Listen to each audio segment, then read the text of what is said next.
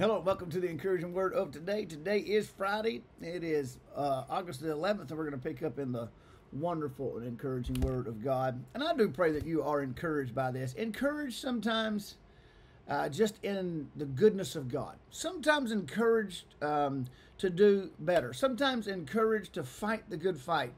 I pray that you're encouraged in your faith.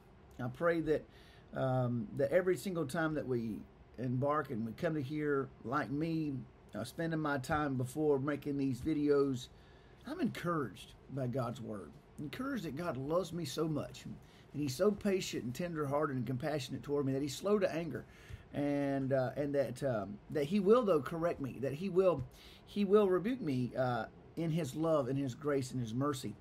And so I'm thankful for that, and I pray that you're encouraged as I am, because He's been dealing with the multitudes, and they wouldn't listen. They wouldn't believe on Him. They wouldn't trust Him.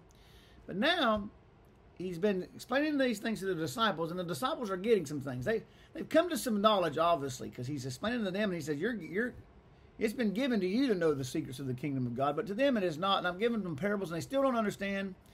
And they think they know everything, but they actually don't know anything. They're missing it. And we can look around the world, and we can certainly see that. But we can also look around at those in faith and see that there's sometimes when we're not walking according to the faith that's been given to us either. And He's going to deal now with the disciples, if you remember. But without a parable spake He not unto them, and when they were alone, He expounded all things to His disciples. And so He's given them the clues, and He's given them the secrets. And they've come to that realization. But then notice what happens here in verse 35 and the following. And the same day, when the evening was come, He said unto them, let us pass over to the other side. Now listen, if Christ says that you're going to pass over to the other side, you're going to pass over to the other side. Regardless of what may come in the path of you going to the other side, no matter what it looks like, no matter what it feels like, you're going to make it. Well, here's the reality. He says, you're going to make it. You're going to make it into my kingdom. You're going to make it to eternal life. And I am going to carry you through. I'm going to be faithful to you all the days of your life. You don't have to worry. You don't have to fret. Be anxious for nothing, but in everything by prayer and supplication. Let your requests be known unto God. And the peace of God, which surpasses all understanding, shall guard your hearts and minds in Christ Jesus. He's the answer. He is walking in this life with you because He lives in you by the power of His Spirit. And so when He says, let's go to the other side, we're going to the other side. And then notice what verse 36 says. And when they had sent away the multitude, they took Him even as He was in the ship, and there were also others with Him in other little ships. And there arose a great storm of wind, and the waves beat into the ship, so that it was now full.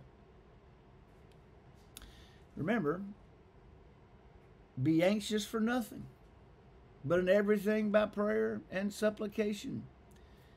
Let your requests be known unto God, and the peace of God, which surpasses all understanding, shall guard your hearts and minds. As we go through this journey of life, we're going to get caught up in storms of wind, and waves are going to beat on our ships. And it may even put a little water in the ship so that it may seem like you're going to sink. But look at Jesus here in the scriptures. Verse 38. And He was in the back part of the ship, asleep on a pillow.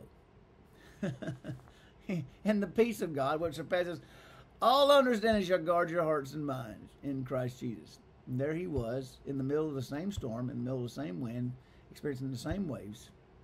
And yet He was asleep in the boat. And the Bible says, on a pillow.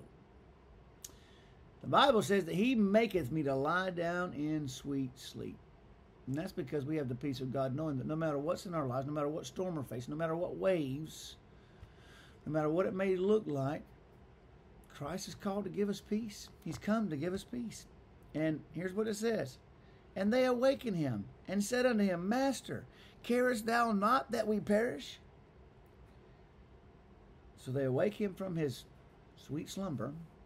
He gets up. Notice what the Bible says here. And He arose, and He rebuked the wind, and said to the sea, Peace, be still. And the wind ceased, and there was a great calm. He is the controller of all things. So look what he says, verse 40. And he said unto them, why are ye so fearful? How is it that you have no faith? How much faith do we have in Christ that he's going to see us through to the other side? That no matter what wind, no matter what wave, no matter what storm, no matter how detrimental it may seem to us in the moment, that Christ is the Lord and that he's with us and he's going to take care of us and we're going to make it to the other side. We're going to make it. We're going to make it. How is it that you have no faith? Yeah, you're following me. You're seeing what I'm doing and you're hearing me speak and you're catching some of this. And I know you are, but man, how is it that you have no faith that when I say that I'm going to take you to the other side, I'm going to take you to the other side? And they feared exceedingly and said one to another, what manner of man is this, that even the winds and the sea obey him? And there's where we get caught up. Jesus is not just a man.